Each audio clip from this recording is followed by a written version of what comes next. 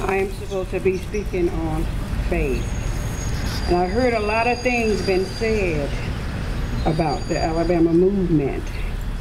But I received a letter maybe a few weeks ago concerning this movement.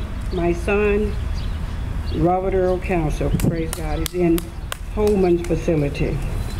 But he had wrote me a letter and told me about it, but I hadn't heard about it until then. And he was telling me what it was all about. It was nonviolent, it was peaceful. And he also told me in the letter that because he hadn't come home, I always was telling him, you keep the faith. Because one day, them doors is gonna come open for you, which they are. But he told me I found my calling while I'm still in prison. He said, I gotta make sure that not only myself come out, but he said over 27,000 other inmates through by this Alabama movement will help them to come out of prison likewise.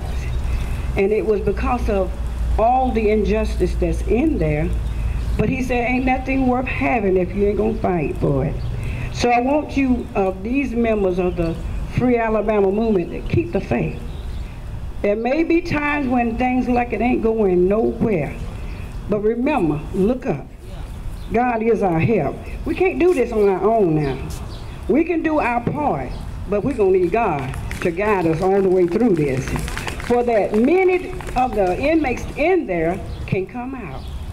He was telling about, hallelujah, that the inmates, you know, was working.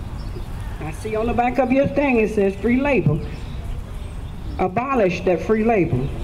If you work, you ought to get paid enough money, because you have families. A lot of them got wives, got children at home, even though they incarcerated, but they still have a family. And if the family got to try to take care of the family that's on the outside and try to take care of their husband or their brother or their son that's incarcerated, that's making it even harder for that mother or that girlfriend or whatever you may be. But if we keep the faith and keep looking up and trusting God, this movement will be a success. Because I believe that God gave this, along with Brother Melvin, this movement plan. Because so many is in there and can come out. But a lot of them, because of money, want to keep them in there where they can go to work and produce those tags. Because if they don't have no laborers, they don't get no tags. And it was saying by them doing the shutdown at the first of the year, they had the right to make a petition. So we know if we keep the faith and keep encouraging and keep doing what we can, because there's so much that they can do on the inside, they need us that's on the outside to do what we can do, make a change. Not saying that there's not going to be no prisoners, prisons, camps, because they will be. But the thing is, it ain't got to be overcrowded. Because he was saying, and we know that our loved ones done told us how. They just pile them in cells, put them in any kind of place to sleep. Praise God, way overcrowded. But yet, they're not opening the doors and letting some go home. Praise God, and I was reading, praise God, in this movement package that a lot of them could go home, but they're not letting them out.